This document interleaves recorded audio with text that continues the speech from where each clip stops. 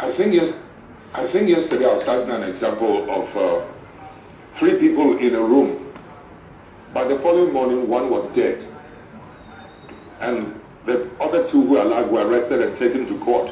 And as they were asking them, or as the court proceedings were going on, the case was beginning to find one of them guilty. And they were going to make a pronouncement on him. You know what he asked? The one who's alive, he and I, we come from the same village. We've sworn on the Bible, sworn on the Quran, sworn on the sword, and yet I'm the one being found guilty. Please, I beg the judge, etc., take us to the village we come from. We have a shrine over there, and let us go and swear on that shrine and see whether I am innocent or he is the culprit. Whether I'm the murderer or he is the culprit. That's all the question I asked these Catholic priests. They could not answer me. Because they know you're not going to swallow any poison, but they know that we don't fear that Bible, we don't fear that Quran, but when it comes to our shrine, that one we dare not joke with it, we're going to tell the truth. The white man who brought the Bible into my country, your continent, the Muslim who brought whatever it is, he is the same person who has gone and invented the lie detector test, the chemical interrogation test. I would dare you to go and line up some of your finest policemen, some of your finest, some of your finest, what you call it, judges. Make any allegations against me, you included. Whatever questions you want to ask, take me through a chemical interrogation. I will be the one who will pass. I wonder how many of you will pass. You know something, Chief? If we can learn to be bold enough to restore the value of truth in our society, then we will have justice. Yeah. Without truth, we cannot get justice. We cannot get justice. And that's why we're suffering. Truth is so important. Do you know what Gandhi said? I don't need Gandhi to tell it to me. Gandhi said he was looking for truth in God, only to discover that God was in truth. How beautiful.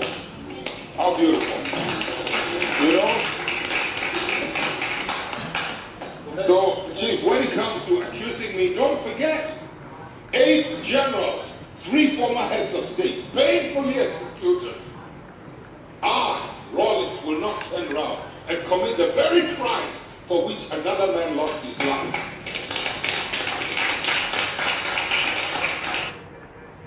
Yeah, CSF. I'm said when you can't take a cry, Yadamina say Yasaba, Tia Twaso, Timosha, no way about part 1, no way part 2, dear Mayan. Common way simple, said ye, they be a open Kofia do Macan, and common is simple, but any order simple. The other said, the Gospel of Mark. Mark chapter 3 verse 20. Sabi Jesus abodam. And ye prove say no kre akwa no wo dane be dia won check e esan say ye wo no ye de wat ye de ne tetew or your door we be wu ajew or ye nyankopon ba enya no kre nyankopon ba biamba ba bia. We human beings are children of God. Ye nyina ye nyankopon ba enu ntina o Lord's prayer no wo kan say our Father who art in heaven, our Father who art in heaven. Yen eja owosoro. Nti misramu Mark 3:20. Wow, Tibacho mumpini. Yeah, thank you, Christos. That's it. Well, nti ye to topic na so nti Jesus akọ Pharisee ni fie we kwadidi. Odi aduane free. We ye free food. Aduane a wantu aka. Jesus yi didi no wan wokro ne nsa. Nti Luke we no start biom Luke 7 no. Luke 11:37 okay. Na okasa no. Enti Jesus rekasa no. Wo de hwade a Jesus be ye wo according to Bible now. Hwe se emu da wa na emu na wo. Kan ye se den. Pharisee ni bi ebe hye di. Pharisee ni ebe sere Jesus bra be didi. No komu kotena ase. E no komu kotena ase. Na Pharisee ni hu se. Na Pharisee ni hu se. Wa ho ne nsa na odi no. Wa nkro ne nsa wo didi no. E ye ne nwanwa. We de ka chen se. E na Jesus ka chen se. Afei. Mo Pharisee for di. Enti Jesus twa da pa didi atemu a. Mo Pharisee for de. Mo humukuwa. Mo Jesus ahoro ne nsa. E na Pharisee ni se horo ne nsa. osemo ohuru mu kuruwa ne motafra boto eno motafra boto na umudie na mumudie emim ne boni ahye mo emim ne boni ahye mo ma kwasia Jesus ka kire Pharisee se woye kwasia enye de oye chi na oye mu enye de oye chi na oye mu na hwe de ewo mu no mfa bi nya doye eno na nyina hu be fi eno na nyina hu be fi ama mo na mo Pharisee Jesus mu ye yo oto aso mo Pharisee fo de mo se mo ma eme eni nunum ne efa ina so eni efre nyina so enso dudu na moja atemu eni Nyankopɔn dɔ ne ho wona ke se mo ye wei na ke wose mo ye enso ese moja na nyese moja ide e ka ho no wose mo Pharisee fo Jesus mu ye yo kokoro wonsa keke ne ho ada pa ni o kokoro wonsa no nsuo si wa 33 years be bia gwenyi ne duri wehunu nsuo kokoro wonsa ne didi ada pa no to aso no ene to aso mo Pharisee fo monue se mo pempini tina bre mo pe empanyini tina bre wo hye dem no mo ye empanyinfo a omo ko nhia de ma hefa no betra akwesa wo sofo akotena we altar table nechi na wo se wo sofo pempanyini tina bia na why na tina ho enya sofo ne asoli empanyinfo ene to aso ene edwemu nchia na monue se mo te se eda endedie mo te se eda grave endedie nipa onam so ehu no na nipa onam so no ehu na emrachefo mu ba ko ewanse sa Jesus yididi atem no Jesus edidi atem ma atem didie no wo hwa we normal atem didie no akofra scribes emrachefo no to na emrachefo mu ba ko ewanse enti Jesus twa da pa na emrachefo ba ko ote wono ka say ochechefo Jesus asema wo kan wo kan sa na obo yen so da pa na ye emrachefo ayete ye ba bi nso obo yen so ada pa o na Jesus ka say mo emrachefo so mo emrachefo so mundu odi ada pa na koro so mo nso mo dia na ebe mo wu ankaye mundu se mo de ene so a ne so aye ya eso nipa mo de ne so a ne so aye so nipa na mo ankasa de mo fa mo satie mu ba kompo enka ne so mo mfa mo satie ba akoko enso mo mpegya bi na mundu se mo to edifo eda so wah u didi kokoro wonsa wan kokoro atem didi o edidi Pharisee form wait it doesn't make sense.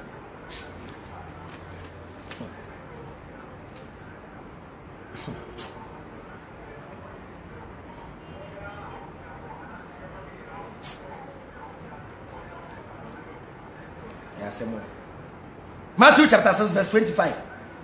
Meba chao. Why na wa o hwe me a oni bank account. Why na o hwe me a o gini pay a o dini nyina da no a. Why no o ti wiase a on dwen o chena. Say why the beka say we shouldn't think about tomorrow. Obi ka cho say menwe no chena ho a. Na sebe nipa no na adwen nya adwuma. Ya dwen no chena ho. Ya dwen no chena ho. Nti ye bie bank account. Ye bie ndwuma.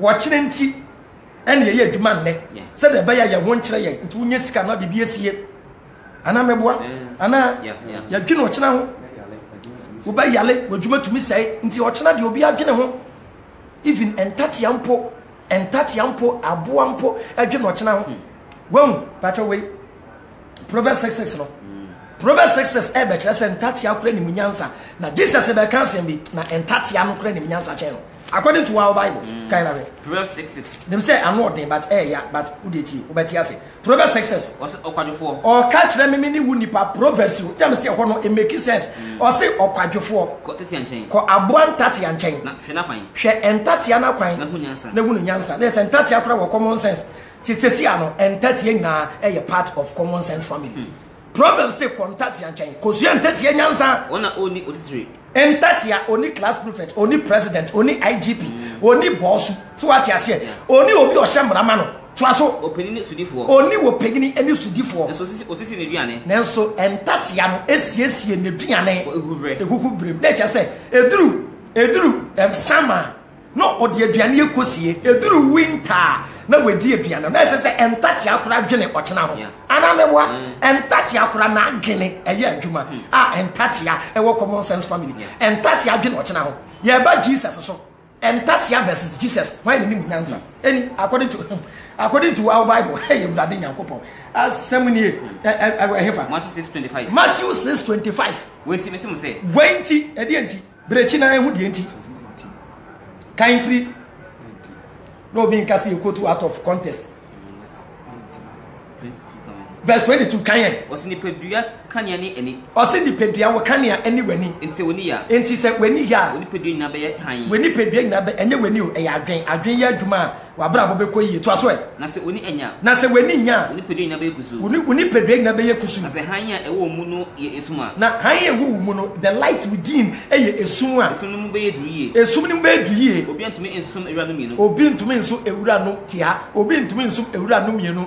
Anya sa obetan baako wo se Christopher mo nya ewurade mienu mo wo ewurade Nyankopon ene ewurade Yesu Kristo ewurade Nyankopon ene ewurade Yesu Kristo ene o se mo bedo baako na maye den mo atan baako nti bisa mo ewurade Nyankopon ene ewurade Yesu Kristo hwan na mo do no ewurade Yesu Kristo hwan na mo do no ewurade Nyankopon ende wo bi kase wonje Nyankopon dia enye problem but obi kase wonje Jesus ndia wawu aden kan to so kan anase de ode ne ho bata baako no de ode ne ho bata baako no bu baako nimtia ne wo bu baako nimtia nti mo de mo bata Jesus ene mo bu Nyankopon oboade no nimtia montumi so Nyankopon ene ahunyade na ba tua so Nyankopon ne Jesus to aso 25 no so go ka for ohia o anu kwa kasa for ohia na se wo so Nyankopon ahunyade de jiwani firi so eno na obe kasa o se ochena men den man dwene ho because wo dwene wo chena ho a wo be ye japade wo be si dan wo be to car ama abrabo na koyi sansa wo dwene wo chena ho aye investment ebia nwuma to aso kan yenko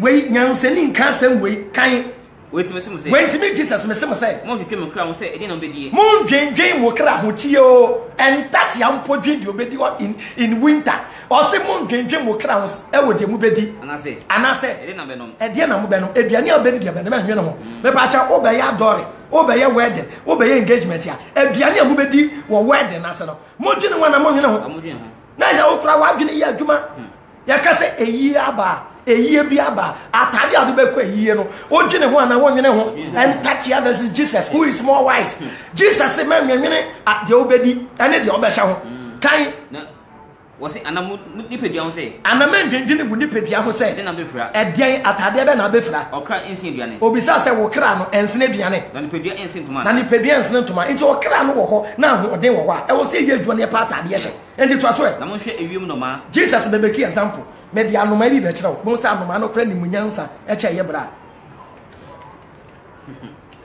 Bibla kan wose mo hwe ewiem no ma o se mo hwe ewiem no ma se wongu se anoma onye famine anoma no ondua hwe na wontwa na anoma so ntwa na won boaboa no engu asenso anoma so nkoboa bo aduane no ngu chance mu na so mo so eja enye ne mo Nyankopon mo aduane di mo ate ase enoma no enye Nyankopon de mo aduane di o omo no mo soli ko pe aduane di e pe bibiro mo ma eni ta anoma no da ho a na Nyankopon ma na aduane di eye ko wuram ne ko kwese de jata na mu wuram aye wura wa de pa akrante ache na we na aka se Nyankopon ne beta ma akrante no ato akrante na ma jata se jata ji aduane di dabi agese wono wala ono a ekochinchin ohie di pa wache wahwe na eche se wanya aduane di o de tra ho na aka se Nyankopon ne ma ni pe aduane di na hye dem o komba di wa mo adwen se crazy eni ewurade yakubu ya bro eni man bin de obedi ho tra uja o se sia o hwemi aduane abedi na nwumre o mbo calculation se man nwenwe ho be video natural eni ya no mano o anoma ne ba no nyane mame na akopɛ aduane abere ne ba no anyane mame na akopɛ aduane abere ne ba no ne mame ne kwama ne ba aduane sebe ne ba ne toilet kra na ne mame ba bedi odonti mame no odonti won se we wo ne ba ne to na wedi o da sa hwe biom ne mame no nyansanti o ma ne ba aduane di wie ne ba ne toilet mom na mame ni di sa Nyankopon ne ma ne aduane di ka se ma se ma Africa fo ni ada ho brutal on se ma me na ba wow anoma mpo ni munyansa so ye adwuma feed ne ma gina o se ye nwe no chena ho ba ne toilet ane ma me ni di no ba ne toilet ba ne to se ne ma me na bra ne oh ba ne toilet ena ne ma me no ye ba ne toilet ena ne ma me ne di no thank you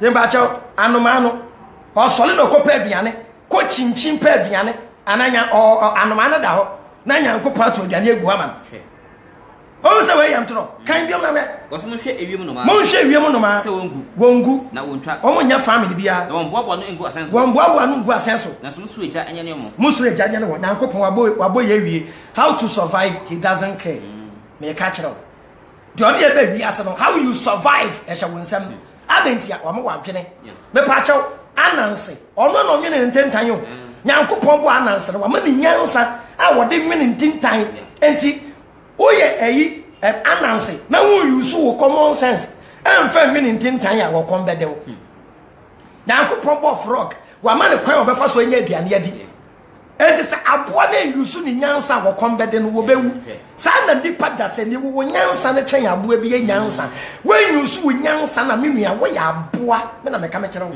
when use nyansa na wo chen aboa because aboa kura ni nyansa tie me ye pa ma bu mfu na no kura ne ka na ya na Jesus ka se manwi ni obedi ho a when na ji watum asofo ne kura kwa hwe japade omo ahe omo dwen kwachena en na asofo ni bi omo wu a omo ma nya mobo omo japade asofo no omo mewu omo wu ne omo ma nya mobo tena ho se seska kwatena so se me de koma ewurade me diska ne kwa koma ewurade na de gogo bi papa botom tena ho it doesn't make sense nyansa bi anim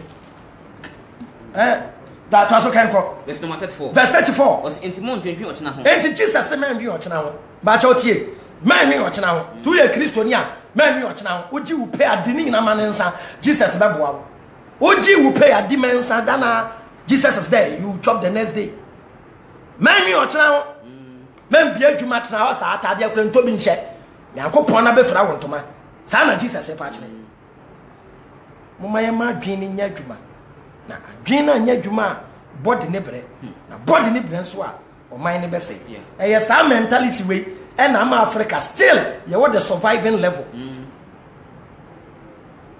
see ano Africa ni ya wo ne pe wo ba dwen de obedi ya wo no when you 23-24 no o ba dwen de obedi CSF4 on be boa common sense family ama mu ye mu ahyemo ye nya bibia ye be ka kire common sense family say ye nya bibi no mo aye ye papa ba ko e na ma iska ma yakoto laptop yo dada ya mo pese be bomudin laptop na ni fresh one any wow any why ye hia bia no ye be ka kire common sense family na mo aboa na movement na ko nanim me pesika kure dia me ka cham se common sense for me pesika akoto sardine atete yawe enti mo me pe $1,000 e dia akoto sardine na common sense for the beba na ye didi ya adwuma no onti ase ye jai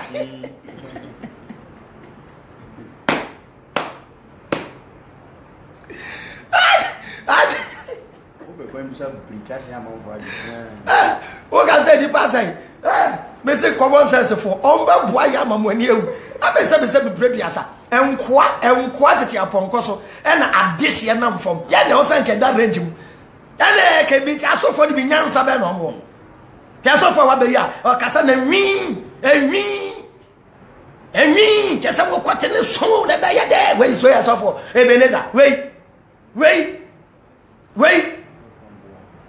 enyo pamo ede kasa nyina akoda ketwa kran kasa se wenum nyansa be na wenum ni seven previous akum chacha kura kasa e make more sense me na meka me kire kum chacha ni statement seven o e Kristo ni dia ba kum chacha any attempts cancel lutrot omo kasa na bebre make sense you accept the truth wherever it comes from o kasa me tie pastor men say what am teachings eye na yentie bi ni teachings be make perfect sense the befa ma so baba ka kire me say me so $1,000 adai ye be so $1,000 say so for the kasa me nya sika e di esi school na me pe $1,000 ya me ne ya atwen because ye esi school e ma na bo man no na be ka say ye so seed e di abo awurade adwuma say sade ni bread pa on ti ase ejai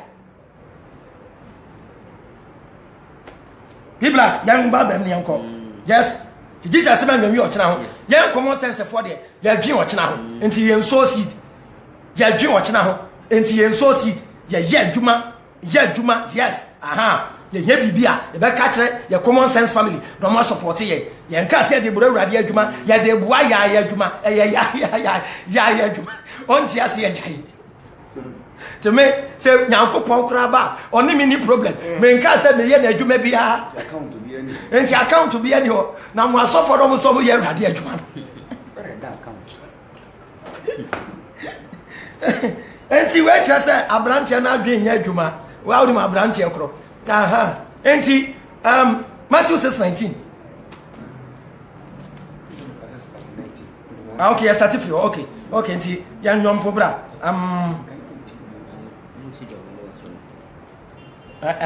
kai Matthew 6:19 o sa asemi wa 19 Matthew 6:19 tie ho so kan was me she japade wo asanso Jesus say brade nyankopon na kwei o kaso na ye bibi o 6:19 o kan ye say was me she japade asanso Jesus say e ma mo hwehwe ejapade e wo asasi so fa kwan we bone na chen ese no o se wiase no ye wo na ache ne weweboa ye wo mo we stuffing chest mo we stuffing chest ne ade ye wo mpuru ka no ne ade enti aha no men hwehwe we japade wo asasi so yes na before ebuku wia na we japade no o hwehwe ne wo asasi so a am robber craba betumi abewia because of am robbers enti men to car men to iPhone men to iPad men nye japade men to flat screen because akronfo ho when Jesus nyanse gu ni tirim akronfo wo wiase na mo abawi nti men nye japade wo asasi so na mo she japade wo so na mom mo hwehwe mo japade wo hemfa wo soro Jesus say men nye japade wo asasi so mo nya wo soro ho me pa acha wo ye Kristo ni a wo japade nyina feche ni sira feche na abenya foforo wo soro ho wo benya range wo soro ho iPhone 79 ubenya wo soro ho aden bra wey it doesn't make sense enti na nebusuya for any Israel for kasa branta na yeden wa bodam ye nhehye japade wo soro the white man has his heaven on this earth why should I get my heaven when I die? That is why Africa has been turned into a shit hole. As I say, your leaders, no, they are not dreaming of heaven on earth. Even our leaders are Christians and they are dreaming one day they will go to some hell and walk on gold.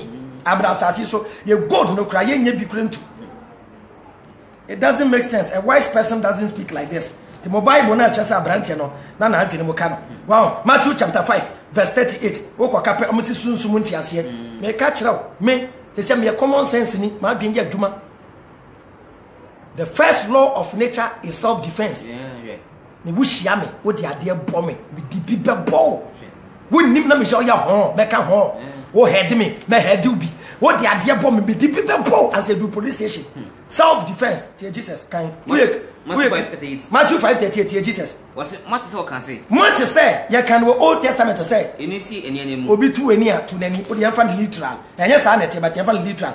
Eni ensi eni anem. Na esensi esi anem. Na obi tu si a tu ne sen yamfa ne sa. Na get say law of repayment obi yawa geni bi Old Testament to aso e na me Jesus de me ka kire mo say woni obonefo ni ndiesie obi oye obone eni ni ndiesie ade na Christopher mo ni ndiesie me kura me nya mo bone bi ya Jesus say mo ni ode bonefo ni ndiesie na de be power so ni fam no Jesus say so bi pai waso mu a na ne ba ko no so ma no sanche ba ko ka ho me pa acho wote Jesus say ya lando so tro wanyai na o say bra me na wa bo me no in the name of Jesus inti bo me ba ko ka ho wanyai na kofi koda that will make you a good Christian ya bow so tro age ba ko ka ho onu Jesus na beje so tro hwe so beje ba ko aka ho a Matthew 19:18 John 18:19 Jesus ya je so tro hwe de ya ba onu no say wo je slap age ba ko ka ho no age o ka say Jesus na monte na uchire ma na say o da bi enye sa do pa kire na Jesus de ne nu ka se bia ye abebuo Kaina John 18:19 John 18:19 ena osofopeni no ena wasofopeni no obi say Yesu ne suafo ne cheche no asem ene ne nkyerɛkyerɛ ho asɛm na Yesu ebon say Jesus bua say me Jesus de me kasa pefe kire wiase me kasa pefe me kire wiase da me cheche dem every day me preach wa so dem ene asofie ene asofie fa ko ajudafo nyɛ fa ko ajudafo nyina hia na kokoam de me nka hwe na ade na bisa me ade na wo bisa me bisa wona otie no bisa wona wote ye no ne dem se won ene dem se won hwe wona woni dem kae wona woni dem kae na okasa no na Jesus ka sa no asofom ba ko ogya ho no soja ni ba ko ogina ho sa soja fo no so enye ende asoja fo no tete asoja fo ne from gladiators omo so why by tre soja ni etese Chronicles Spartacus no woso wa soja ni ba ko ogina ho no boy asotro kan say or the sutro no for Jesus afontem we find slapping from behind ogina Jesus echi o unexpected and no the for Jesus aswechi and no who Jesus slap bobium na kind of I said na okasa no asofom ba ko ogya ho no asomfo ba ko ogina ho no boy asotro kan say and no landi Jesus asotro wayan and no kan say the boss of penny what bodam said ye ni osofo penny ekasa ni yes ebon say Jesus you see a boss sotro a je ba ko ka ho no Jesus stop slap if they can't cry and Jesus here then yes kan say and Jesus can say se makana boni a brother Oso brother Roma brother Bobby. Ayi Roma brother Bobby sa. Sama kadu body. Wasa brother Bobby. Ani na mai na brother Bobby sia. Au.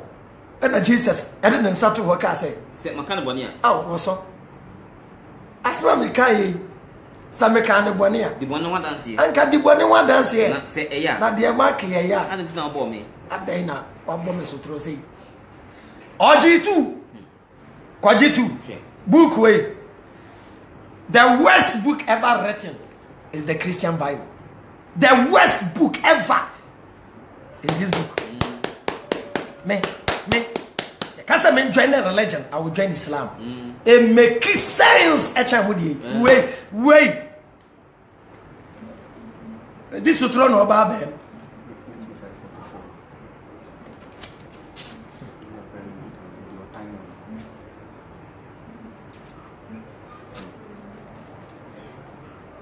Matthew chapter 5 verse 43.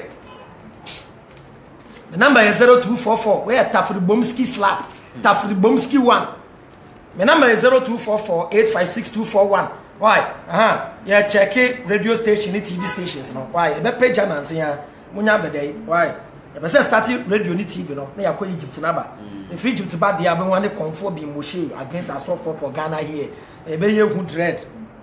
Kind P black. Matthew chapter 5 verse 43. Matthew can say. Jesus say what say you can Old Testament say. Do yonko. Na time what time for. Enya no kre any Old Testament say time what time for. Any ho but magia to kan ye say na me Jesus dey. Me catch them we Christopher say. Mondo matamfo. It's Christopher. Jesus say mondo matamfo. Ada na mo time. That means Christians don't believe in Jesus. Jesus said, "Mon no motamfo." Me na me bomb pressure. Jesus said, "Mon yaden." Mon no me. Must tell what time. It's mon Jesus said. Jesus said, "Mon no motamfo." Maybe Jesus said, "I see in the time for the way." Look at.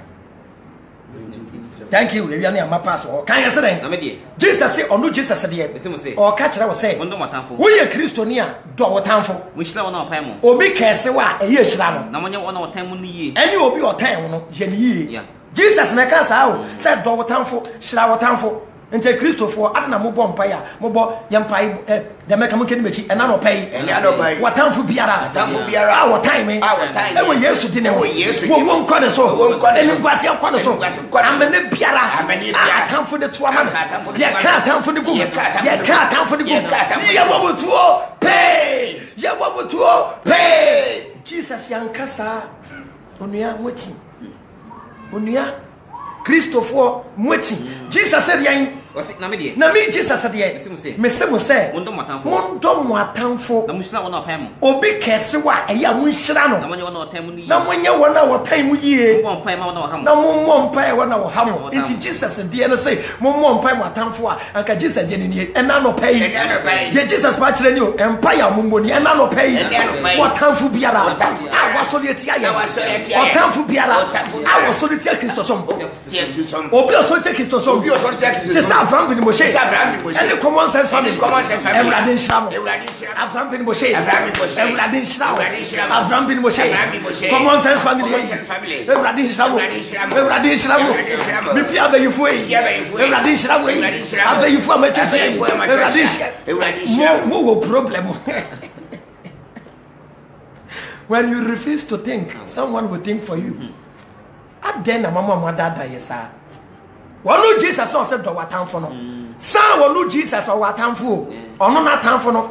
hwe de ode ba ye won e wo Luke ahe Luke 19:27 Luke 19:27 Jesus wa tamfo de Jesus de ba na tamfo ni nyankopon odo na tamfo nyankopon Bible nim odo na tamfo o ntua na tamfo ka nyankopon ntua na tamfo ka eti nyankopon odo na tamfo na otan ho na me megimi ntimi ndo me tamfo na me mo mpai ma me tamfo won say wo common sense nti wo tamfo kra wo no ana e ya common sense obi a wo town o ma wo ba aduane a obo ma ba na di enye common sense Jesus said do wo tamfo obi a na adwen ye adwuma nkasa sa kan na be Luke 19:27 Luke 19:27 na matamfo a won pese bitu won so hene no Jesus say me Jesus me wa tamfo matamfo na omo mpese me Jesus medi omo so hene no momfa mo bre mo ha momfa me Jesus matamfo ne mra ha na beku mo menim na mo beku mo menim Jesus ono na tamfo de wo ye dan wo ku wo de de ko ye dan ko do wo na ko bo mpa mo no mo ni ye kwa no mo se wo kra na wu wei agene ne ya adwuma Luke 14:25 P black na my personal P black in the building this is P black no size P black no size any kind Luke 14:25 Luke 14:25 Christo flat out flow nipa verse where dem every akra Dienti a Jesus free nipa na enie wo ye Christo ni a dienti a Jesus afro look the gentleman even if he existed was insane he wasn't normal according to Mark 3:20 wa bodam tia love us obiandi neja ni nani do ma me no papa e wo se wo do wo yire ne wo ma said the common sense family ka no aye ka kire mo say wonye sika emfa nkoma sofo fa ma wo maame fu mu ebusuafo fa ma wo yire ne mba bia adwuma hwe nwisia ne nyanka obi nyam wo a na firi wo pem bua no memfa nkoma sofo bi ne wondi memfa nkoso seed eye common sense de antia Jesus bai enie kan Luke 14:25 Luke 14:25 na nkofo kokopi ne nam on sa branche ne di kan wo sa na adwene mu ka no enti okọ ena nkrofo di nechi na nkrofo pi na nanam odan ne ho ka che won se yenim de ka no e kwana na adwene ka na gwe ena odan ne ho okọ nkrofo di nechi ohana ne tirimu ka na gwe ena odan ne ho o ka che won se ena ka che nkrofo ne se obi eba me nchen de ka kire mo so obi ma nchen na on tan ne ja na wan tan ne papa ne na na wan tan ne maame ne yele na wan tan ne yere ne ma na wan tan ono ane ma ne nua mari ma no na wan tan wunua mema ne nua ma no na wan tan wunua ma ne ono ne kram so na wan tan wan kasa wo kra ontumi nya mesuani ontumi ba me Jesus nchen kan biom Luke 14:25 Kristo ni awdo yere wepra Kristo ni awdo ma me wepra kan na nkofo kokopi ne nam na nkrofo pi na ni Jesus nam odan ne ho ka che won se e na ade ne bai na odan ho ka se obi ba me nchen se obi ba me nchen na on tan ne ja na wan tan wo papa ne na wan tan wo maame ne yere ene wo yere ne ma wan tan wo awoba ne nua mari ma no wan tan wo nua mema ne nua ba no wan tan wo nua mema ne ono ne kram so a ene wan kasa wo kra o kra na ye me dia so me tan me kra na me da tan me kra o kra na ye me dia ne ma bra bo no I should hate my life hate my wife enti no bi fa Jesus ya no de na ye ni bibia no na ne busu ne kurukuru mu no religion dem papa mu na ba because of such verses like this now one time one kasa wo kra ontumi nya Jesus asuani abusuya mo ma ma adwene nya adwuma Jesus kra be chese de ye party Mark 6 Luke 12 ana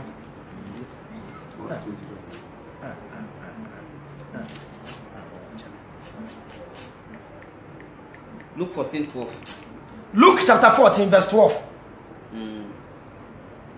Luke 14 uko come say ebebe tan wo papa ebebe no tan Exodus na ka say the wager any winani no eyebe oh the wager ni winani eyebe monno mo yere children obey your parents in the Lord eyebe adan na tan wo papa ne wo ma de eyebe on sa adwen na say religion it damages the brain and damages critical thinking how to think straight religion will destroy it kind of Luke 14:12 Luke chapter 14 verse 12 na o si di wo sha na say Jesus call party obi aye party pacho Jesus no ye yalefo daddy onya pache onye ni freni ena obi aye ni party ena ye invite Jesus ena Jesus ya call party o didi free food free food kind of se otupu awia ena Jesus ka kire de oye party ne se wotupu no oye party awia ananwumre menfre onamfo tie ba ja wan munti ne ye party ye namfofo ye maame no ye busuafo ene ye area fo anameboa Jesus can look ahe. Luke 14:12. Luke 14:12 kan. Na ose de ohia no say. Ena Yesu ka kire de oye party ne say. Se auto play wia. Se woto pono oye party awia. Ananwumra. Ananwumra. Me enfre wo namfo. Me enfre wo namfo. Anawnia no. Me enfre wo nuanom. Anaw busiafo. Me enfre wo busiafo. Anaw fipanfo de ferifo. Me enfre wo area kwa de ferifo. Na won so amehia obi. Na won so omo anya party na omo amfre wo bi. Na wonya so ketua. Na wonya so ketua. Na auto pono a. Enti Jesus se woto pono a. Frɛ enyafo. Frɛ ko na ko frɛ ehiafo. Ebubuafo. Empache. Ni infrafo. Eni enifrafo. Na wonya hira. Na wonya hira. Ote Kristo ni be na party we bi da. Party a wadamfo bi enim. Wo maami enim. Enifrafo mpache ne ayalefo nko a. Na wo Jesus ade ye party a aka papa yi party ubenya bi akọ. Oh, David. Wo wa kwa party ni bi enya bia ne di nsa be hye ho mara. We make sense. Ah? E o sa go kase se wonye sika eya ya adoye e ma enwisia empache ene ayalefo na nyankopon be hira. Men kase wo ye party no. Kwana ko fra ayalefo bra. Na party na ka be da ndie party. Wonye sika wako bebi ayalefo no wako ya adoye de ama wo. Na wo ye party dia ye ne busuafo na ede. Eye nti asamu ajan o ye party a o invite footballers. Me pacho na mama Brown ye wedding na enye movie for na be ko.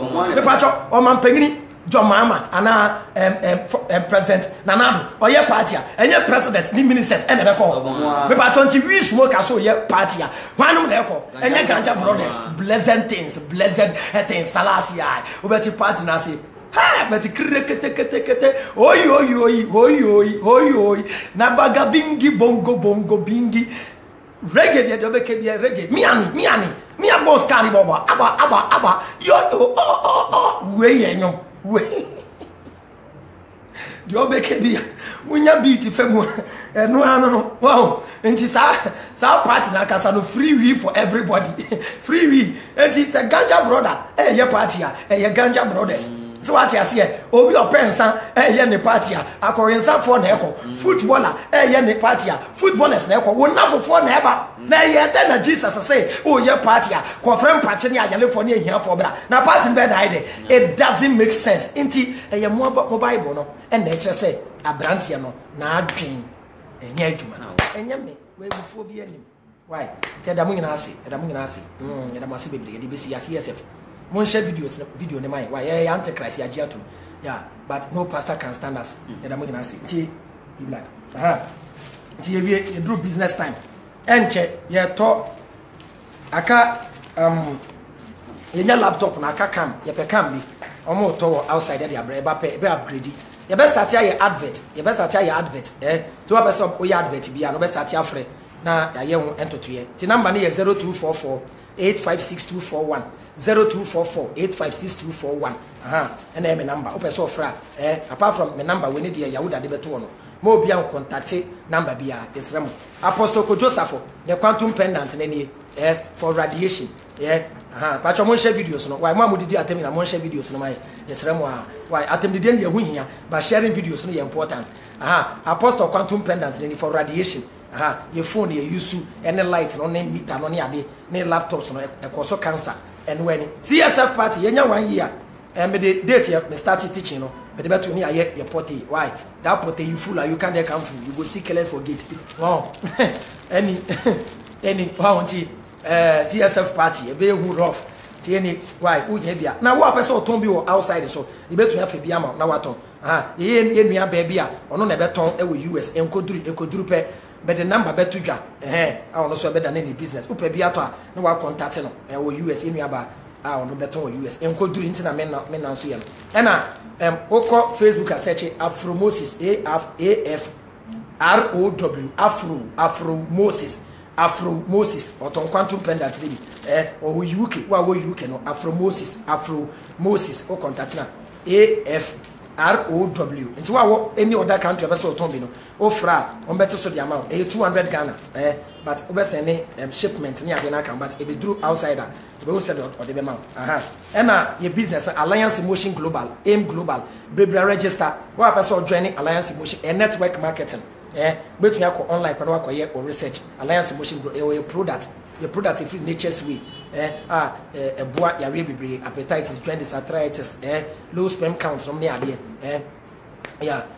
boaning na wo problem bia na wa fo ma me bi yale papa bi yale wo problem a e betumi aboa aha be ma wonya de wo mpem o se be ma aboa adwuma nwunya mbo afre ne mbo na ma no mo ha ma no aha ena de to so bio ye echina Sunday temale infa Temale Teaching Hospital opposite Temale Teaching Hospital opposite Temale Teaching Hospital opposite ye aim global business presentation te me ban of ochina me ban of Tamale ochina te pa mo chew mombra na mo kese the business na tie oh outside the country now person journey and once be WhatsApp me send me the business information. Send me the business information on my line 0244856241. Send me the business information. Now I watch the business let here. Now wait to me register. Me da mu nyina se oboade en hira mo. Mo nko so supporting movement no. Na yentumi nko yenim. Na oboade en kam ho. Me da mu nyina se I love you all. CSF ladies oboade en hira mo. Oboade o your ba na person join CSF ladies a. Contact Pamela Brown. Da achi hema ana mane koko. Pamela Brown da achi hema ene mane koko. No mo fa wonka CSF ladies e mana na omo agada mo ye ntoche do aboa omo me da mo nyina ase me ni WhatsApp group bia bro me ni WhatsApp group bia why aha ye teaching ko a ye nya asole ye nya start hwe te da mo nyina ase obo ade nka mo enwumbre amanfo besi nkonwa edidi atem na kire se we are making waves enwumbre amanfo besi nkonwa edidi atem asay bundle asay ahoden edidi atem eno kire se we are making waves me na mama so for jai preaching eno mo ye me ho topic Avraham bin Moshe, we will force you to think. You know, no. The best way, the best way to defend yourself is to attack. Sani go football. The best way to defend is to attack. And also, ya boy ya honti. Yes, to be nyafe. And I'm going to say, why? Which I'm going to why? Bye bye. See yourself till we die. Yeah, until the bones are tell. Ti Yesu say obi tawa bompa ma no. Ti mo amudidi atem no. Yes, ra Nyankopon so bi. Eni Yesu Kristo adom ene mamo. Mo amudidi atem no. Yesu Kristo adom ne monyam ene montra. And I say, bye. All the Tafribomski brothers.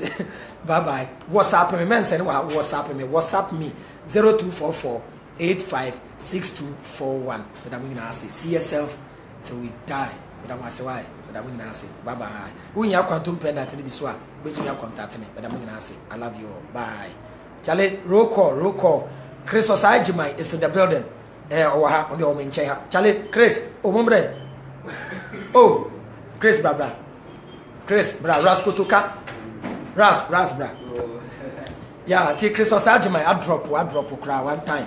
Yeah, Chris Osajimai. Yeah, Antichrist. CSF. Antichrist. Bakuni.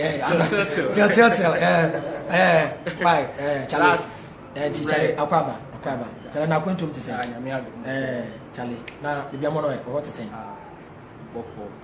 Ti advice na do mu obi opeso tu kwan ya na say obi o wenyeska onya be ye 30,000 Ghana, 50,000 Ghana. No for so be tu kwan. Ti jamo de mu tu kwan mo ba. Ti mo efutu obi a betu de ama ye nuano young guys na o my desperate to travel no na o the advice be amomo Raskotoka de no onko ba bia da Togo kra on cross border na on be we tu kwan a eye kira ye ahyiama de so about Dubai da obo ti Charlie J Chris no say